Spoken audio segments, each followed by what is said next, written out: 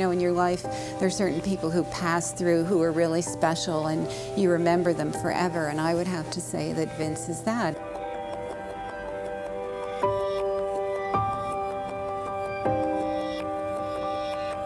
You know, I came to Yale as a student who loved architecture. Vince Scully didn't instill that in me. But what he did instill in me was a sense that I needed to spend my whole life working in it.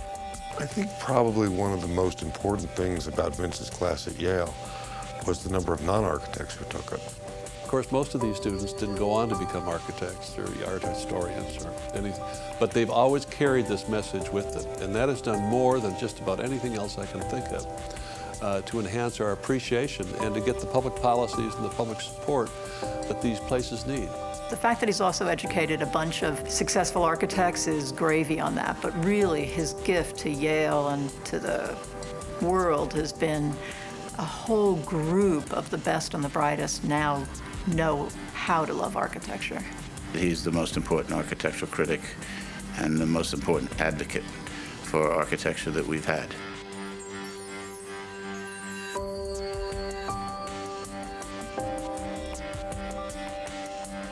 Vince is a brilliant architectural historian. He's a brilliant scholar. He's a brilliant educator. He's a brilliant critic.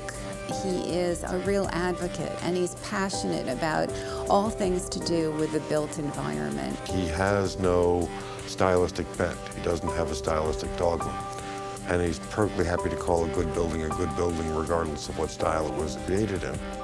He has done more to enhance public appreciation of spaces, neighborhoods, great history as encompassed in the built environment, great architecture.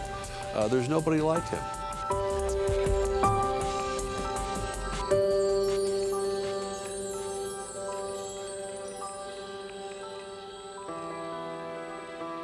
The Vincent Scully Prize was established at the National Building Museum by one of our former trustees, David Schwartz, who was a student of Vince Scully and really wanted to find a mechanism to honor Vince for all of his tremendous work and his influence in the field.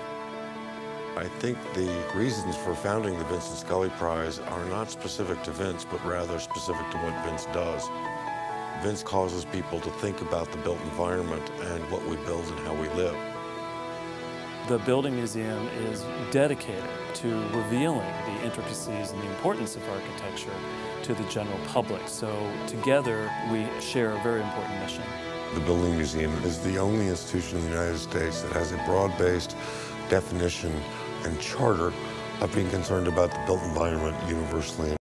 So it was sort of this wonderful institutional match with Vince. And I think that, you know, who better than the National Building Museum to do this? Virtually every recipient of the Scully Prize has been an educator in one sense or another in terms of translating the importance of the built environment and the building arts to other scholars as well as to the general public. It is really remarkable to see people who are so prominent in the world and so confident in the work that they do come here and receive the Vincent Scully Prize, meet Vince himself, refer to him as Professor Scully in the most deferential tones. It just shows that Vince is a legend, truly a legend. There are many prizes in the field of architecture which are typically named after the donors of the prize. This is a prize that's named after someone who stands for these amazing values. It's about what a person stands for, not just an abstract prize for a blue ribbon for achievement.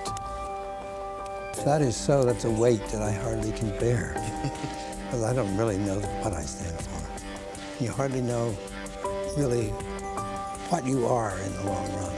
I mean, you're a creature of circumstances, of time, of change.